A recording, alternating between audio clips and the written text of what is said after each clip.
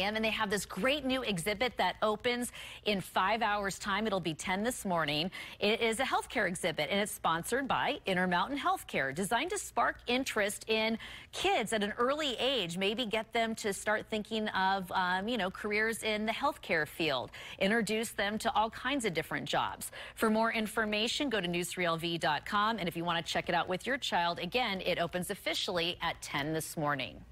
We have people already looking ahead to Christmas because with a certain amount of discretionary spending that is kind of been bumped back because of inflation,